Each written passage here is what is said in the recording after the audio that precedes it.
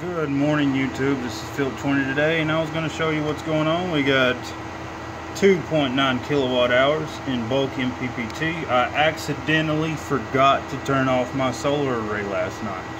So when I woke up, it was at 66% power at 9 o'clock. I'm fixing to leave for the day. Right now it's about 10 o'clock,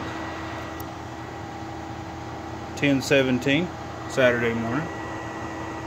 And we've already got almost 3 kilowatt hours currently.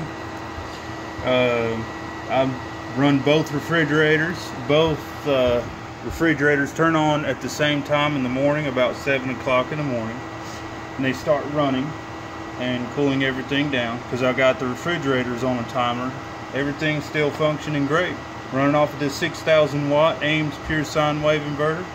It's got an 18,000 watt surge, and it's a monster. So if you guys got any questions, comments, ask me about the system. We're just about to hit 3 kilowatts out in less than 2 hours of sunlight already. I mean, I'm really putting out the power.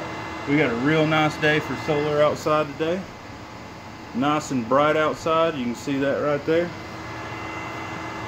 And the power just keeps coming. So I'm gonna leave for a little while. I'll be back in a few hours. And this is Philip20 with Guns, Games, and Racing, and I will holler at y'all later.